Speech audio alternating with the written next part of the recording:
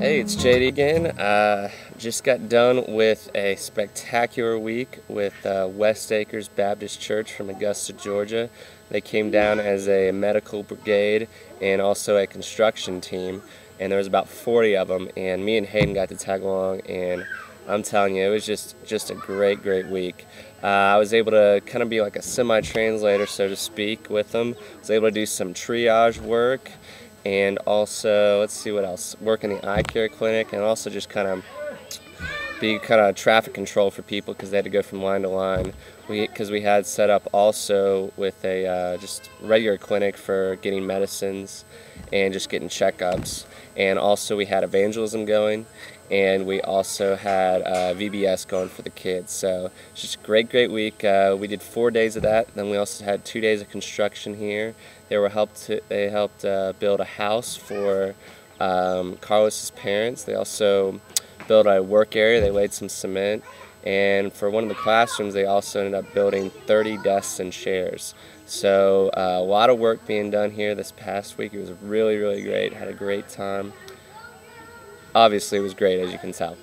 And probably my favorite part would be one day after we did the clinic, we were just chilling out on the top of the mountain, and right before we were supposed to get on the bus, we had probably a worship service for about 30-45 minutes or so, and it was just gorgeous. It was so fun, and that was probably one of the moments I'll cherish the most since being here, because it was just a really great time with that whole group and getting to relate and talk with them.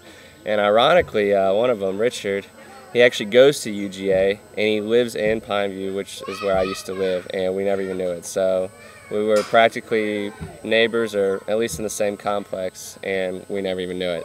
So I hope you're doing well. Hope everyone got back safely, and just thank you for such an awesome time. God was really moving. We probably saw, I'd say probably 500 people, and we gave out tons of Bibles. We gave out tons of salvation bracelets, and it was just a wonderful opportunity to kind of meet the people and get to see what the problems are around the villages of Siguatepeque. So just want to thank you for everything y'all did. You just did a spectacular job, so love y'all. Let's see, what else is going on?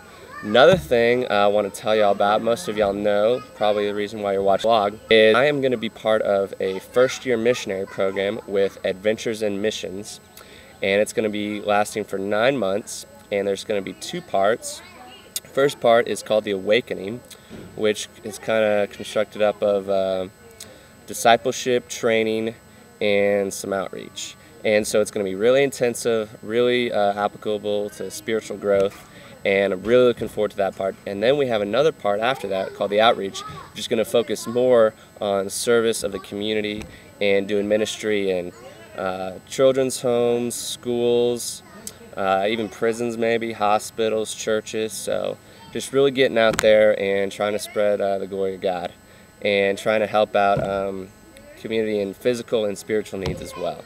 And so this is something I've been praying about, and it's been amazing how God's been kind of leading me down the path of finding this, and it's really great. So most likely we're going to be in Nicaragua for 9 months. It's definite we'll be there for 3 months, and maybe the next 6 months we might go somewhere else. Not sure quite yet, but most likely it's all going to be in Nicaragua, and I can't wait. And probably having to raise between $7,000 and $8,000 for it, and by the glory of His mercy, I've already raised probably half of that money. And so I just want to thank everybody who's supported me through this spiritually and financially. It's just been amazing. So thank you for all your prayers. It's been very humbling, and just this whole process of having to rely on the church, Christ's bride, and Christ Himself.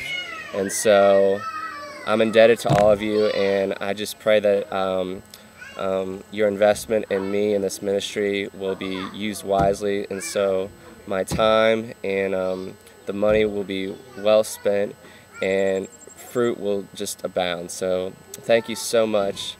I can't explain the feeling of it, because I've never had this outreach and support from people like that, at least on this basis. I probably had in the past, but I just didn't realize it, and so now it's really just taken hold and taken root in my life. And so I want to thank everyone for that, And thank you for reaching out to these blogs. If y'all would like to support me and haven't, you can go to jdrussell.myadventures.org, and I have video blogs up there. I have written entry posts and stuff, and there's also just a little link where you can support me. Thanks so far. I'm going to be trying to write some emails to y'all. Unfortunately, I can't really do handwritten letters or newsletters or celebration letters, that type of thing, because I'm in Honduras, as you can tell, and so it's kind of a little hard just doing direct mail. But I want to thank everyone for your support and love, and hopefully y'all are being blessed by these videos and seeing what we're doing, and I'll definitely try to get some more pictures up. This week, as a matter of fact, going to be going scuba diving. It's kind of a week off from me. Really looking forward to it. My dad is coming in, so going to go pick him up, and we're going to head out to La Ceiba.